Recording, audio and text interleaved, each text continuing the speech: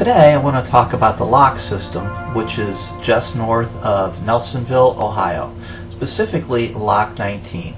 Now Lock 19 is located on Johnny Appleseed Roadside Park, which is a cute little pull-off park along the old State Route 33.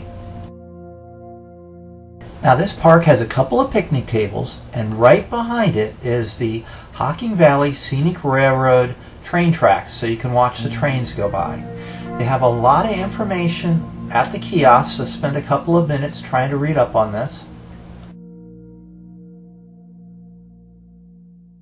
There were three types of canal boats on the Hocking Canal, most of which were cargo boats, a few were family boats, and a couple were the packet boats, which were used to transport mail and passengers.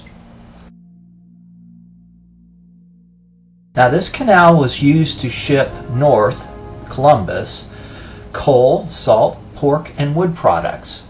Heading back south would be manufactured products.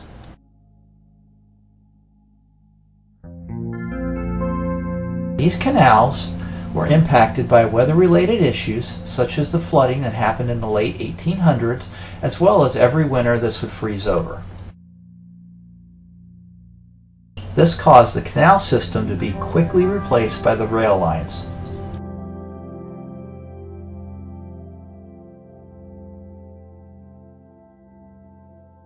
Bands to hold the stones are still in place.